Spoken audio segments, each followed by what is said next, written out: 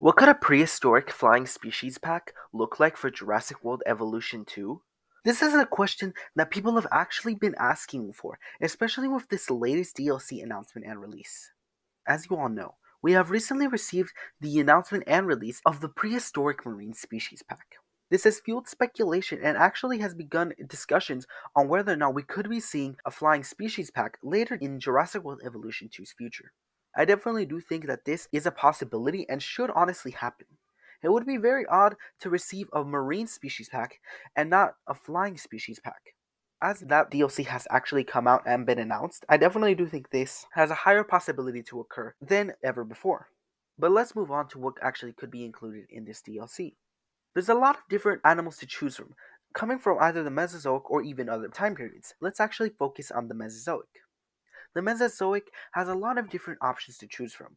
One of the most notable species is the Nyctosaurus. With its very unique looking crest, this animal would be an amazing new addition and would be entirely unique and be nothing like we have currently in game.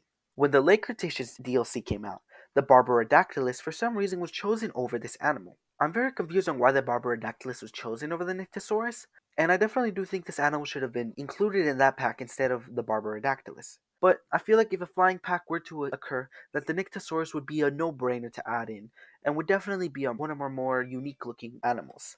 Now, the next three species I'm going to list off, honestly, I definitely do think they could all fit a similar role being a smaller animal in this pack. The Rhamphorhynchus, Archaeopteryx, and Microraptor are all different species from the Mesozoic.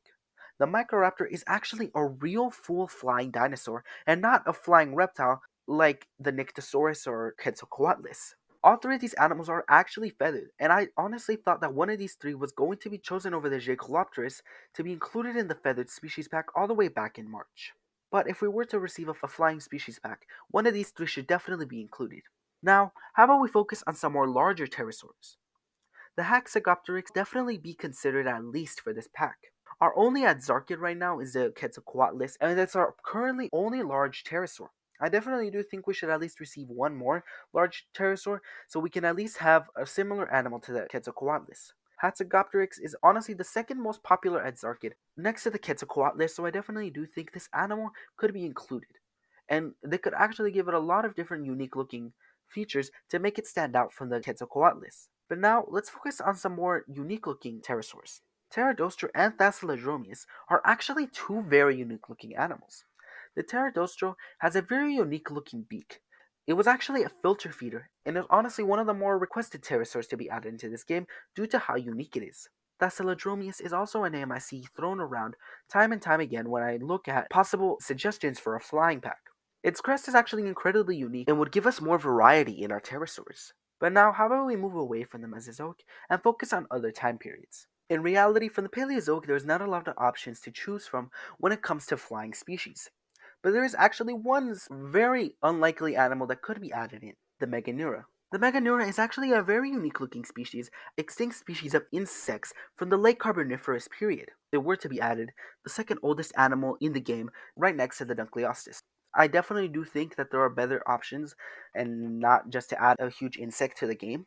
I definitely wouldn't be against it, and of course, it's also very possible that Frontier could add this animal in. But of course, there's also much more unique looking choices in reality, as I don't really think people would like a huge flying bug in their game. Now, moving on to actually a different time period, all the way past the dinosaurs, would be some more flying animals from the Cenozoic era.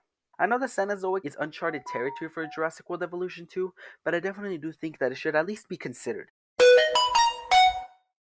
as the Dunkleosteus was from the Devonian period, which is an era that wasn't represented until the Marine Species Pack. Argentavis is actually a very unique looking animal and could fit well for our aviaries. The Haast eagle is also another species that I see could be added in a potential flying species pack. The Argentavis is actually a very unique looking animal. Resembling a huge flying bird, this animal would actually be around the size of a regular pterosaur and could definitely be added in this potential DLC. But it is from the Cenozoic, and it could actually further convince us that we will be receiving a Cenozoic DLC eventually in this game. Another animal from the Cenozoic is the Haast eagle, basically being a humongous eagle, and this would actually be a very unique species and would be a very cool addition to be added. Both the Argentavis and Haast eagle should at least be somewhat considered for this DLC if we are going to receive a Cenozoic DLC in the future. But now that we've moved on from the potential DLC, how about we move on to the free update that could coincide with this DLC? As we've recently seen, lots of people actually do want new behaviors for our flying reptiles now that we have received more behaviors for our aquatic reptiles. Social animations is a big one that I've seen a lot of people throwing out, as aquatics did actually get no social animations in this free update. Flying reptiles should definitely receive social animations at least at some point, whether or not we get a flying DLC or not. Another thing that I know that people have been asking for a while is the ability for our flying reptiles to be able to walk.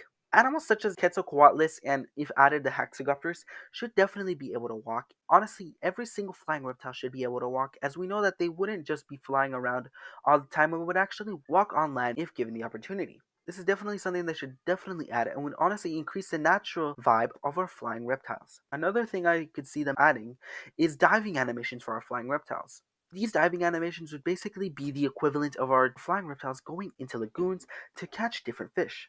This could also trigger some sort of interactions between our aquatic reptiles and flying reptiles, as it is possible that the aquatic reptiles could try and eat our flying reptiles for trying to eat their food. Now, another thing we've seen in this update is a brand new attraction for the lagoons. If a flying pack were to occur, I definitely do want to at least add this one single attraction for our aviaries, which I think would make them better. Aviary walkways. As we've seen in the original Jurassic World Evolution, aviaries actually did have walkways that we were able to view our flying reptiles from. The reintroduction of these walkways would honestly be much more useful, as our flying reptiles are much more alive than in the previous game. This is something that I also see being thrown around when I hear people asking for some sort of flying reptiles update. But that's basically it for this video. What do you guys think of this? Would you want to see something like this? Is there any animals that I haven't mentioned that you would want to be added in this potential DLC? Please let me know down in the comments. And if you think I deserve it, make sure to like and subscribe. I would definitely appreciate it. But I will see you guys next time.